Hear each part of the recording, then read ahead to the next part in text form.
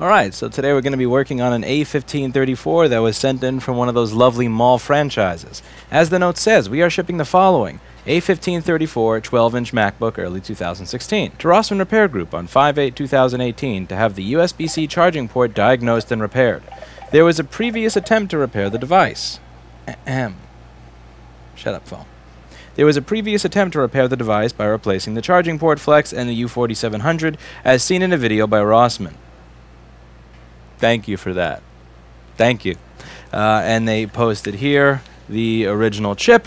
Now, the reason this is scary to me is that my video on the A1534 MacBook and its flaw is concerning the 2015 model, not the 2016 model. So why you took that chip off when this video was on the 2015 model is beyond me. So let's take a look and see if this is the 2016 model, and let's see what we can do. You gotta be careful. So first you gotta open it up like this, then you gotta open up the bottom very carefully, because this little cable, see this cable? This is a trap laid by Apple. So if you do not disconnect this cable while the machine is half open, if you wait to open the machine entirely before unplugging things, you will rip the cable. This is indeed the 2016 model. You can tell by the USB-C IC over here, the CD3215.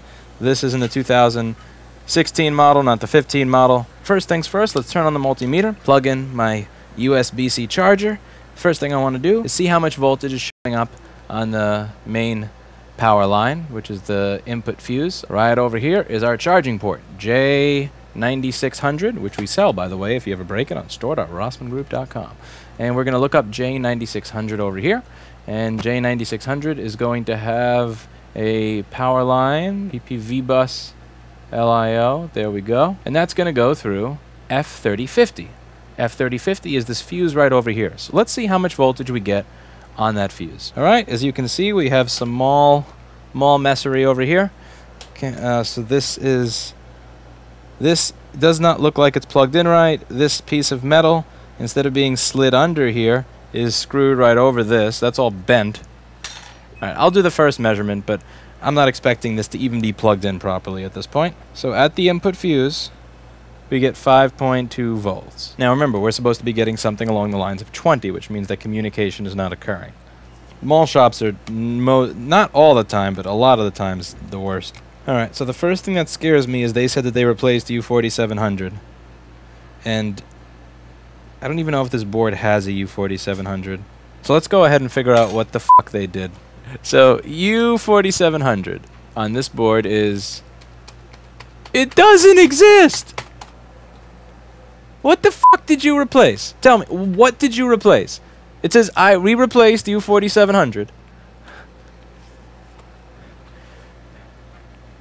There was a previous attempt to repair the device by replacing the charging port flex and U4700 as seen in a video by Rossman. Where's U4700? Where's U4700? Find me U4700. Where? No matches were found. What the fuck were you doing? Why? My video did not say to do this. Do not credit me with this fuckery. Okay. I'm just gonna start looking around the board for shit that looks burnt and assume that it was them. Let's see. Let's do that. Fucking horseshit. Fucking horseshit. My videos do not teach you this. Here, let me show you what my video teaches you to do. If you have the year prior to this one, so let's go over and find that. Board schematics, 8200045. If you have this model, the 2015 model, there is a U4700 chip that goes bad. If you have a different fucking board, you do not replace a chip that doesn't even exist. What did you even do? Did you just like... What could this place possibly have done? Like, oh, let's look up a chip that looks almost like that one and just repeat that. What if you put a different chip there than what's actually supposed to go there? What about that? What the fuck am I supposed to do there? Alright. Let's look. Let's see. So, okay, you tell me when you see something that looks like it was burned and fucked up by a mall.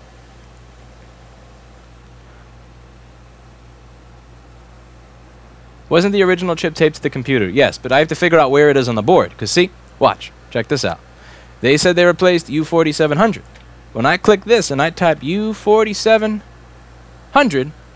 don't fucking exist. It's not on this board.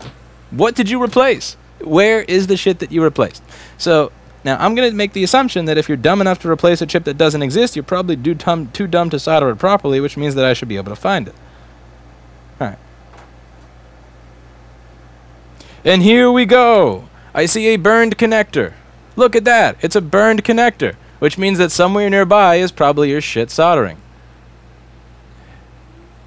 Do I see cold solder joints? Yes, I do. All right, it's this one. It's this one. Where you see cold solder joints, a mall repair shop is not far behind. Look at this shit. This fucking shit. All right, so that... All right, so now let's figure out what the fuck this is. So it says S45AV. Okay, so what they did is they put the U4700 from the 2015 machine there. What is that chip actually for? Okay, so according to the 2016 board view, that's U1900. So let's see what U1900 is. Okay, so check this out. This is fucking great. So what they did on the 2015 model, that chip is an SLG 4AP 645AV. On the 2016 model, that is a clock generator. So this mall store claims that my video told them to remove a chip that is designed for communication and replace it with a 25 megahertz clock generator. Oh, it's just a rectangle. It looks the same. It's just like a Lego. We could just take this Lego and put it in that Lego. Why don't I take your parents' pacemaker and replace it with a remote control? Or maybe like take your microwave and replace it with a toaster. Or take your ultrasonic cleaner and replace it with a rifle. Like, you can't do that. You can't do that. You can't do that. No, no, no, no, no, no. You don't take this chip and put it where this chip is supposed to go. This chip over here is used for something else. This over here has SPI data lines. It talks to the charger. This is a clock chip that generates a clock signal. This board is probably junk now because you are an idiot. And if you're watching this and you sent this to me, good. I don't care if you think I'm unprofessional. This is stupid. Don't destroy your customer's shit. This has the customer data soldered onto the fucking board. If you fuck this up, that customer will never, ever, ever get their data back ever again. And that's because you are an idiot. And you shouldn't be doing this. If you don't know how to figure it out, say, I don't fucking know. Go to this place. If you don't know how to figure it out, or you're confused, or if you can't read the name of a fucking chip to realize that two rectangles are not the same just because they're black little boxes, that's cool. Say, hey, I'm not sure. Don't do this because you're fucking with people's data. You can't get the data back on this if you fuck up the board. They're stuck sending this shit to some place like Drive Savers or something where they're going to charge them $5,000 or $40,000 to desolder the crap and try to decrypt it and probably fail, as you could see from Jess's recent video, but why? All right. So first thing I got to do is find a I don't think I even have that clock chip, so I got to find a donor 2016 board. Or maybe I can reuse the original chip that they have here. Let's see. So at least they included the original chip. Scotch tape to the fucking machine. Fucking idiots. It's really sad because of the amount of work that we put in on a regular basis to make this industry look more legitimate. The amount of lobbying work that we put in, the amount of arguing work that we put in, the amount of educational work we put in. Do you know how frustrating it is to put that much work and effort into a business? And that much effort into legitimizing your ability to have a job when this is what you do with it?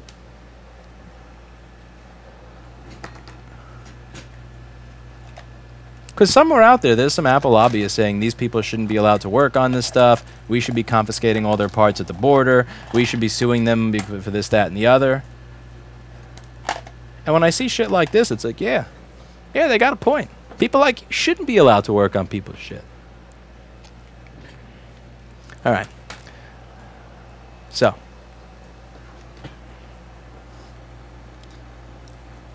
First thing I'm going to do, which they didn't do, is cover the keyboard connector and trackpad connector with a shield. Because if I cover it with a shield, I won't destroy it with hot air while I'm replacing this chip on the side.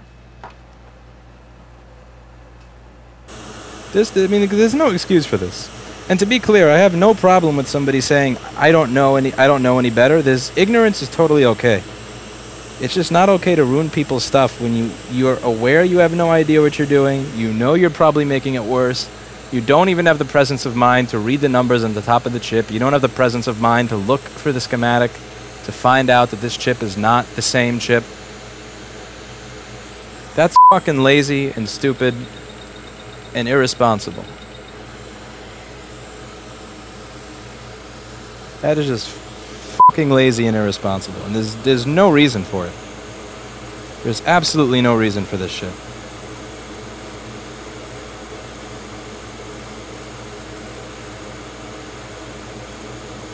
Okay. Chip is off. There's my dot.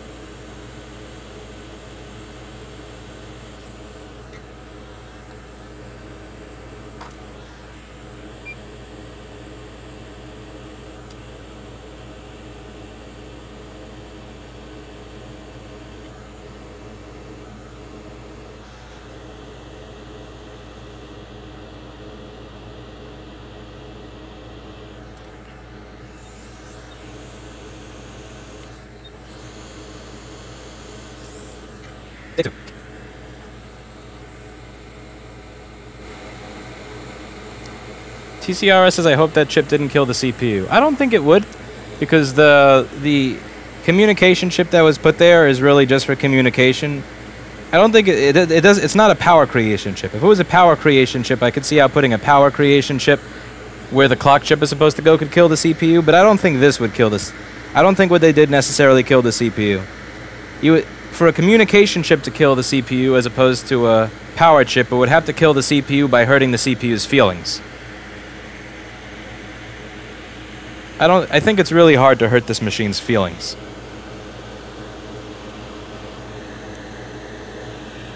Alright, it's about as good as we're gonna get.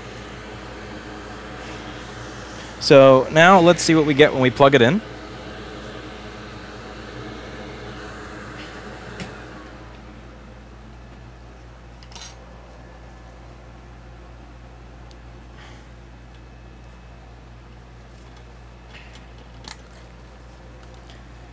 So charger input, 20 volts, good, so we've got charging. CPU V-core is 0 volts. Wait, I had a little spike there for a moment. Hey, 0.5. Okay, so we've got, what? Yeah, there we go. Turn it on. Alright, so now the next thing I gotta do is see if it'll charge a battery. This is pretty cool. CPU V-core. Bada bing, bada boom. Will you recognize a battery within the operating system? What did the shopping mall replace the clock chip with? They replaced the clock chip with this. So they replaced this, which is the clock chip, with this, which is for something else entirely. Charger communication. Bidirectional data line with charger. That's no good. We're gonna put this back together and see if we have something resembling a working computer. Let's make this MacBook great again. They converted this MacBook to a PC. I'm gonna convert it back to a MacBook. Remember, we still gotta make sure that it can charge a battery. My guess is that what happened here is the original charge port was bad. They replaced the charge port with a good charge port, but because they didn't plug it in properly, it wasn't charging. So then they thought, let me look on YouTube for how to fix not charging, and then saw me replace a rectangle on the board, so they replaced that rectangle on the board with an entirely different rectangle, and had a charging port not plugged in, and then gave up. That makes sense. So I think this may have actually never had a charging problem when it was sent here. It had a charging problem when the customer originally brought it to this store. And here's the really sad and screwed up part of this, right? So I'm going to be charging this store for board repair. They're going to be charging their customer at the very least what I'm charging them. So if this customer had come to any other store, all they would have needed was a charge port, and all they would have paid for was a charge port. This store's customer is likely going to be paying for board repair that they did not need until they brought it to this store, which is ridiculously unfair, but the way the world works. All right, so it says 1%. Cover up the name. Let's see if it charges. So we're at 1%, and I'm going to want to see if it gets to higher than 1%. I'm going to leave it here for a little bit. and go off to do something else, and I'll be right back in a few minutes. Alright, let's see if this thing charged. So, we started at 1%, and it looks like we are up to 5%. Now, the one way to check and ensure that this is actually charging and not fake charging is to unplug the charger and see if the machine remains on. So I'm gonna unplug my charger and see if it remains on. It does, and it actually jumped up to 6%. So now it's on, and it is able to charge the battery, and everything works. So that is how you fix a machine that was fucked up by a terrible mall franchise. That's it for today, and as always, I hope you learned something.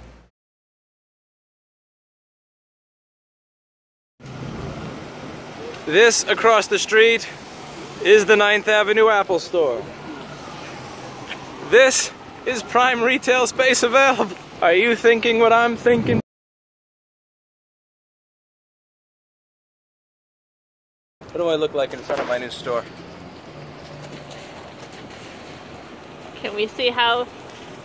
Look, there's you, there's the Apple Store.